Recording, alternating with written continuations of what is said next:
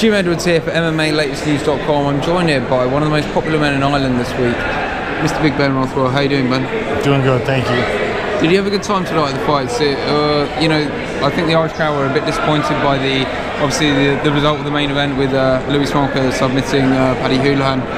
What did you think of it overall? Overall, I've had a great week, not just a great night. The Irish crowd's amazing.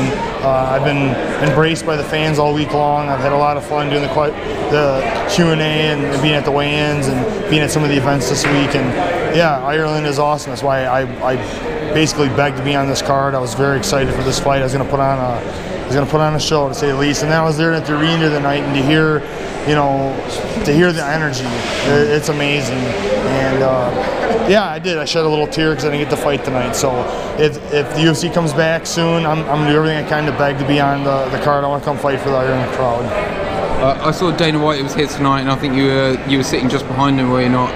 Did you get a chance? Have you had a chance to speak to Dana since he's come over?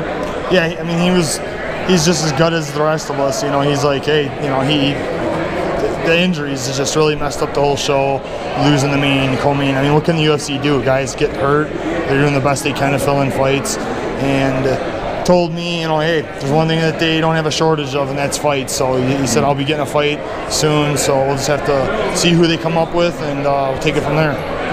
I've got to wonder. I saw you at the Q&A the other day. You're having a bit of a back and forth with Andrei Arlovsky. Did he say anything to you afterwards, or was it all in good nature?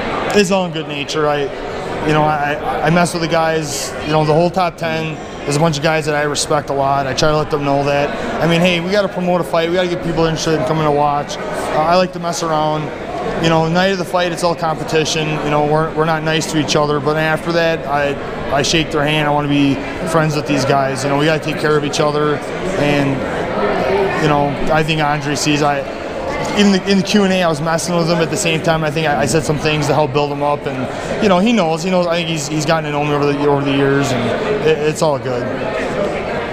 One last question, Ben, and I want you to hand out the bonuses tonight. Performance of the night and fight of the night.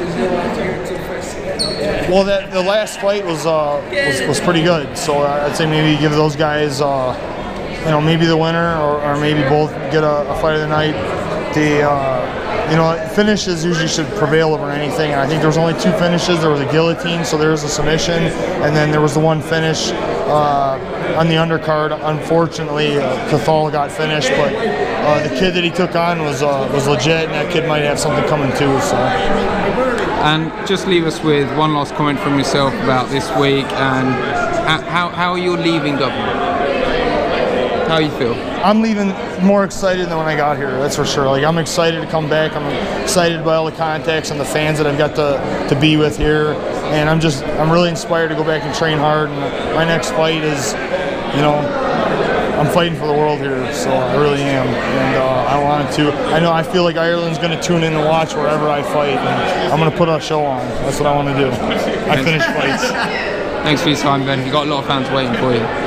Thank you so much, guys.